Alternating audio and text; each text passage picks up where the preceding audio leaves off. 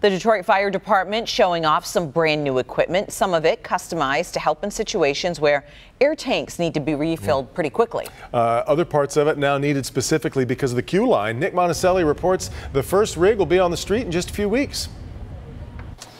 Well, welcome inside of DFD's maintenance shop where they repair everything that needs its repairs. Now, this is their pride and joy right now, DFD Air 1. And yes, it does have things specific to the QLINE, but it can do so much more than that. There's going to be 2 of these units, so there'll be a sister Air 2 as well.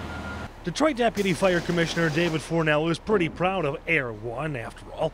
He designed it. Its main purpose, as you might guess, is air, refilling the tanks firefighters use while inside a fire. We can start it up and then we fill the air banks. And so what you see here are these cylinders in the next compartment. While that may seem like a simple task, it wasn't up until now. The process was a huge waste of time and resources. At this particular point, you'd have to call extra companies in, and they would take their air bottles, or we would have to, say, load up a squad and take it back to a firehouse and fill them there. Turn them all on. There's also an extremely bright extendable light tower to help at night, even an explosion-proof smoke fan. But there are also plans in case of a QLINE emergency. For one, the QLINE runs on high-voltage lithium-ion batteries. If there was a fire, water would make it worse, so chemical suppression is necessary.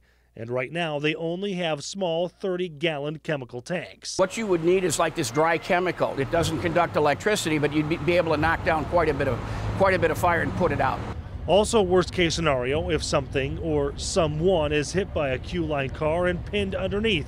Each car weighs approximately 88,000 pounds, and Air 1 will have specialized airbags with the strength to lift the QLINE up. Well, the airbags are only about this thick, and so we would be able to put them underneath, and then they just inflate. It looks like a big pillow.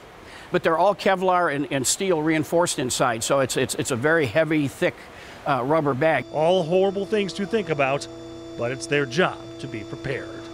In Eastern Market, Nick Monticelli, Local 4. And it looks like there will be. The Detroit Fire Department was able to build these new rigs with refurbishment funds that were already available.